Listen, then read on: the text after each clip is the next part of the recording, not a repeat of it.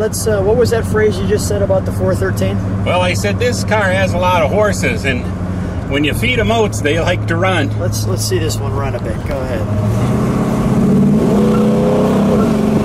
Wow.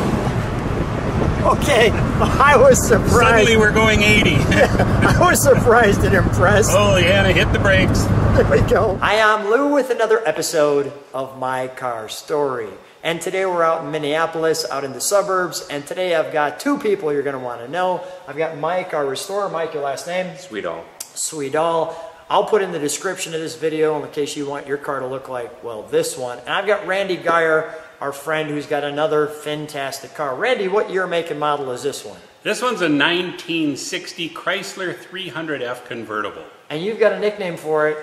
I call it the Cherry Bomb. The Cherry Bomb. So let's take a look at the Cherry Bomb. And Mike, let's talk about the restoration on this car. How long did it take you to restore the Cherry Bomb? Most of these big fin cars take me about 2 years to do, so. Wow. Just because of the availability of parts and getting things in time, so. A lot of big shops can't even do it in 2 years, so. So that is quite the accomplishment. Now, do you work on just this car for 2 years, or? No, we have several cars in process, so. Wow. So you're just kind of surrounding them. You're kind of surrounding the car with parts, and then when the parts come in, you start to work on it, and it's just a work in progress is what you're sharing. Yes, yep. Yeah, the whole car's been completely off the frame and put on a rotisserie, and the bottom of the car is just as pretty as the top. So that is wonderful. Well, while I'm right here, I'm going to show you what it looks like with the top up.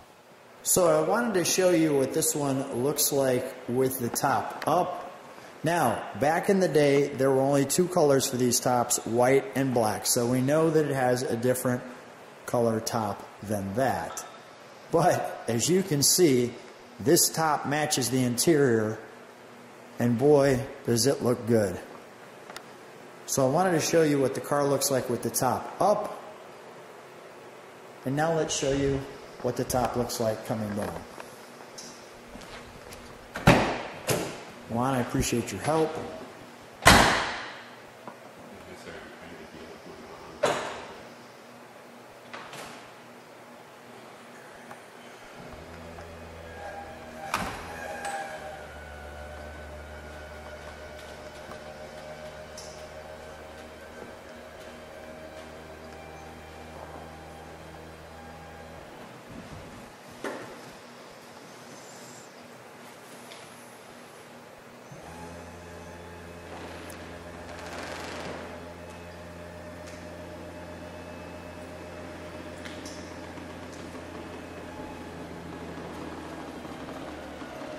Just like that.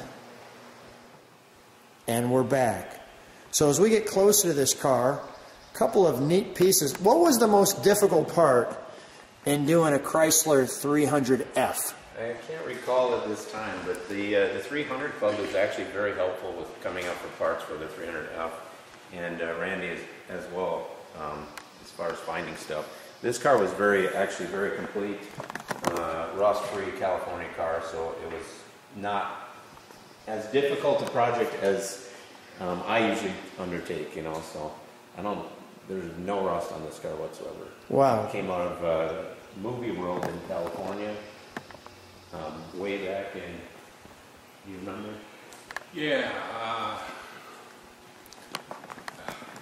my brain is stuck, but Yep. yeah, this car was originally sold new to some Hollywood producers that bought it to use it in films. It never did get in any films, and so it sat in a warehouse in Santa Ana, California for years and years and years and years, till a friend bought it in '88, I believe it was. And then he put it in his garage, and it sat for another 40 years. Wow. Yeah, it was one of his favorite gems. Yeah. Well, let me just share the back end of that. The Hot Rodders dream, those taillights. Love the taillights on the back of the 60. Yeah. 300F has got the best looking. And let's take a look at our trunk and treats. So here we have our trunk, and as you can see, we have the manual for the Chrysler 300F, as well as this 60 Chrysler operating and maintenance guide. This great tire. There's your, you have to zoom in because it's such a big, you can actually hear maybe a little echo from me here on this and the light. Randy, tell me about this block. Well, this is a thing that was included from Chrysler from the factory, a wheel chock. And the reason that they put that in there is that all of these Chrysler cars from 56 to, I don't even know, 60, mid-60s, all came with push-button transmissions. Everybody's seen the push-button transmission. Sure. Well, there is no park selection in the push buttons. So when you park your car, you put it in neutral and then you set the parking brake. Got it. They also included this chock, so if you're on a hill and maybe you don't trust the parking brake or whatever, for ultimate safety, you chock the tire with this block. Came from the factory. Very cool with the Chrysler 300 shirt. So let me just show you a little bit of this. And again, there's your certified maintenance. They show you some pictures. You've got some diagrams. The 7-way heater. There's your turn signal on your, they call it the Astrodome. The Astrodome, yeah. Electroluminescent instruction panel for lighting. We'll turn the lights off in here too and show you what that looks like at some point, so you can see that. But there's your Chrysler 300F, and you can read that there. I'll pause that there.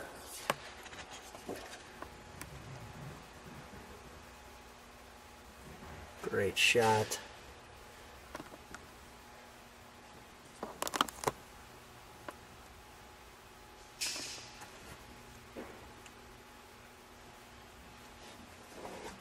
Bold confession.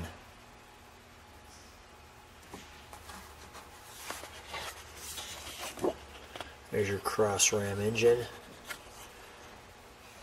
The big brawn of the 413. It's another great shot of the car. The sound of authority.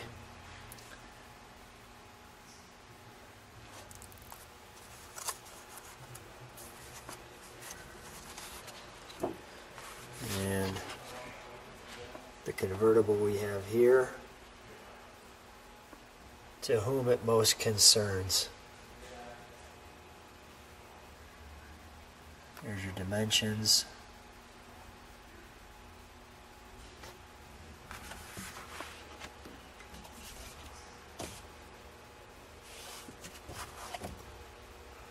And we'll go back to the car. And we're back. So let's take a look at the interior. Randy, may I? May I open it, Randy? Yeah. Thank you. So Randy, right off the bat, I want to just show some features of things, but you've got an interesting comment. Let me just show this instrumentation. And I want to just share these seats because they're almost basically individual. But not only do they swivel, as you can see. Go ahead, if you put that back, Mike. But Randy, talk to me about the 6-way. These seats are 6-way power seats. And the interesting thing about it is only the driver has control over the power seats, although it operates both seats simultaneous. So I like to say, as the driver goes, so goes the passenger. And you'll see what I mean. They both go up. They both go down. The driver controls. So all that really matters is my comfort. The passenger just gets what they get. Oh, that's classic. But a great piece. And what a great big logo right there. And look at the custom work here. Each seat individually like its own piece. Look at how nice that is too. Wow. Just, you've got your own controls here. More of that here. Nice two-way two-piece steering wheel. And you could see a little bit through there the great... How did you get these steering wheels, Mike, so clean? Because usually they're cracked and they look terrible. Yeah, Dennis Crooks is the one who does, known for doing a lot of Mopar wheels, and he does a beautiful job on them. So he's from California. And I believe they call this instrumentation, your push-button transmission there. I believe they call this the Astrodome. That's your 300 there, and we're going to show you what it looks like when it's lit up. So I shared with you I wanted to show what the illumination looks like on this dashboard, which may be one of the greatest dashboards as far as illumination. Check that out, how that looks. And it's not only that, but you can see it has the park lights here, and if we come over here, the radio lights, and you have the tack as well. And even in the key and in the clock. Just so well done, the way that looks right there. As we talked earlier, Lou, you'll notice that on the push buttons for the transmission there is no park selection. So when you park the car, you put it in neutral and then you set the parking brake, or emergency brake some people call it. Wow. Now this one happens to be operated with the foot. On some of the earlier cars it was a hand brake that operated the parking brake. And all the neat pieces here. There's your fan. You see that by Chrysler. I'm going to get the right angle there. You can see your tack. This ashtray. You know, your lighter. There. Oh, it fits like a glove. And even up here, notice there's some words right there. The Mirrormatic is an option in those where automatic dimming mirror. That's a really cool option. That is super cool. Let's open the hood, shall we, Randy? Let's fire it up. Maybe, Mike, you can open the hood for me. Randy, you can start it. There we go.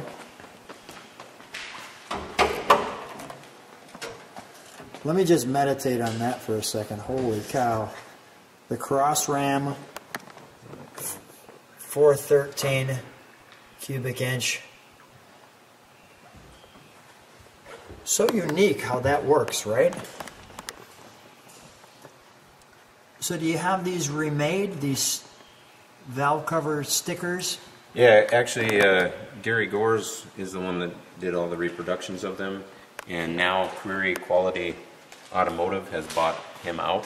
So a lot of the little trinket parts and stuff can be gotten through Query. So is that right? Yep. And all of the rubber stuff, right up here, like the hood pad, and like I say, they make a lot for the Chryslers, not so much for you know, Plymouth Imperials and Dodges, but the Chryslers are. Is there? Am I missing it? Is there a fender tag or something usually up in here? The fender tag on this one happens to be in the door jamb on the 60 Chrysler. So right here. Oh, there we go. Yep. I went right past it. It's an odd spot. Yeah. Mopar put them in lots of weird places. You have to kind of chase it down a little bit. Yes, yep. Some are up on the I'm just curious. Does this mirror remote or remote? Yep. Yes. Okay, remote mirror there. I was going to say that's a little distance from your arm there. Yeah.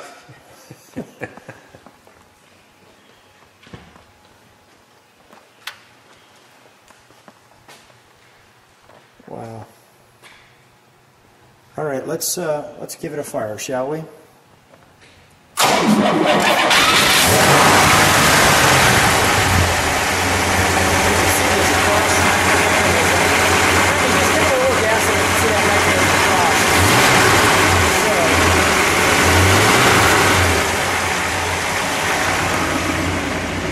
If you would please just hit those brake lights for a minute. Look at that. beautiful brake light. Okay. We got our bumperettes there. Yeah, dual exhaust here. Listen to that idle. Randy, give it a rev.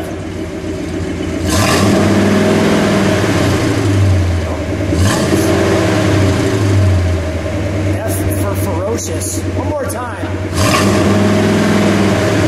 Sweet. Randy, let's take this one for a ride. I think we should. It's a nice day. Perfect. Well, Randy and I are on this 1960 Chrysler 300F Cherry Bomb. That's right. And it's a convertible, as you can see. What a great day to be in this car. How's it feel? Man, it feels perfect today. The weather is perfect. The skies are deep blue and sunny, and it just can't be beat. It just can't be beat. So what's it like driving this thing? Well, it's quite an experience. The car is, it's not only a very attractive car, I think, but it's also just a thrill to drive in. It has lots of power. Give it a little power acceleration. You can hear that 413. Isn't that great? That is great. It's a great sound. It is a great sound. You know, it handles well. It's got a long wheelbase, so it's a smooth rider. And I mean, it kind of feels like you're in a sports car, doesn't it? Yeah. What is the reaction when you are driving at a car show? What are people doing? Well, yeah, a lot of people are wondering what it is because they haven't seen one before. They only made 248 of them. Oh, wow. And I believe there's around 60 that are known to exist. So they're not exactly a common car by any means. Yeah. And one of the things, too, with people, when you're riding this, you can see that little, you know, that grill there in the hood. Just a wonderful drive, nice curvy roads. I'll take you through this S curve here. Now we're driving on bias ply tires, but the car still handles, I like to say, like a Corvette. I mean, it goes around corners and it drives just like you'd expect it to. And with the convertible top down, it's got a nice, you can hear that little rumble. I hope people can hear that. I think they can. And it's just a great feeling. Well, Randy, it's always so much fun to hang out, and we've got, like you said, the perfect day with really the perfect car. Lots of attention we're getting. It's so much fun. Thanks so much for being on My Car Story. Thank you, Lou. Always a pleasure.